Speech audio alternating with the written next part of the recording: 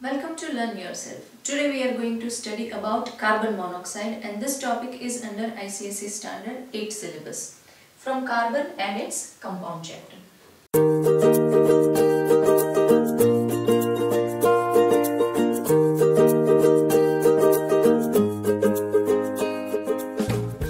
Previously we have studied carbon dioxide, its chemical and physical properties, how can we prepare it via laboratory method and some other information. The same way we are going to learn the carbon monoxide. So first, who discovered the carbon monoxide? So the Lasso was the scientist who produced carbon monoxide with the help of reaction between zinc oxide and wood charcoal. So he burnt zinc oxide and wood charcoal and he produced carbon monoxide in the laboratory. Cruikshank was the another scientist who found out a basic structure of carbon monoxide. We know that it is carbon and oxygen. This is a molecular formula of carbon monoxide. Now, the occurrence of carbon monoxide is whenever we are burning coke, coal or any petroleum product, the carbon dioxide gas is generated, but along with it, some of the carbon dioxide will get reduced to carbon monoxide.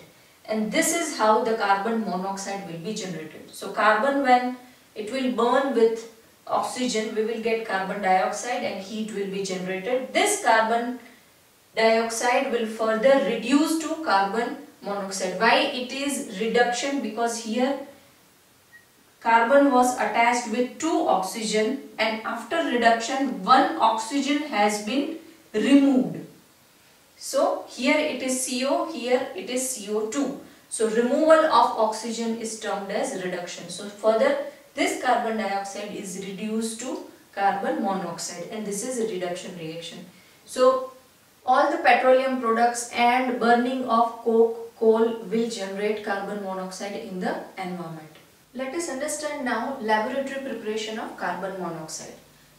Carbon monoxide gas is a highly poisonous gas. So generally we are not manufacturing it or preparing it in laboratory and it is not advisable to do so. But even if we are doing it, then it has to be under constant supervision and with proper precaution.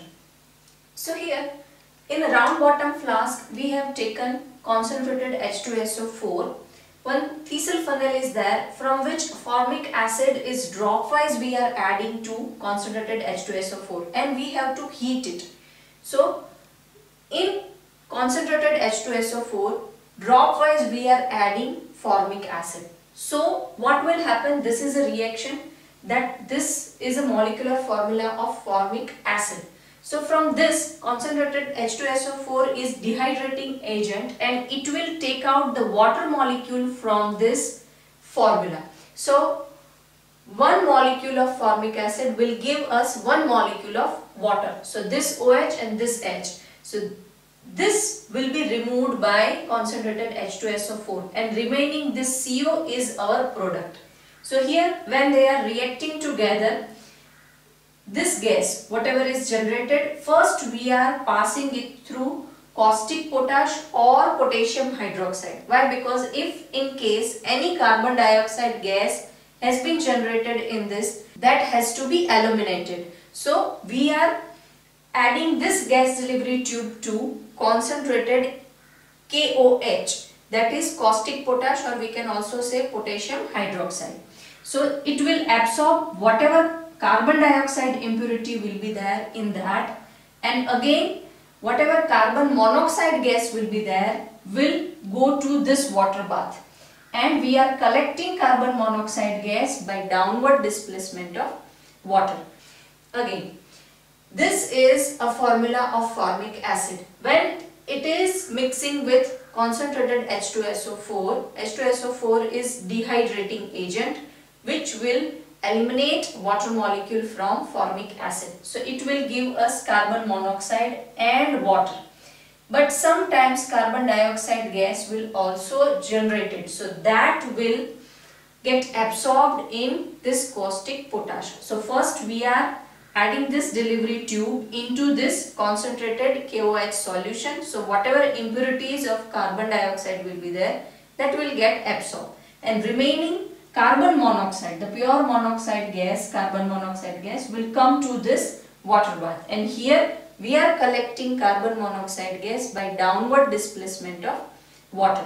Why we are collecting it with water? Because it is insoluble in water and it is quite heavy. So we are collecting it with water and we are collecting it with downward displacement of water. So this was the laboratory preparation of carbon monoxide, and in coming videos we are going to discuss some physical properties of carbon monoxide, and we will also discuss that why carbon monoxide is highly poisonous for us. So don't forget to subscribe, learn yourself. I'll see you in next video. Till then, keep learning, keep sharing.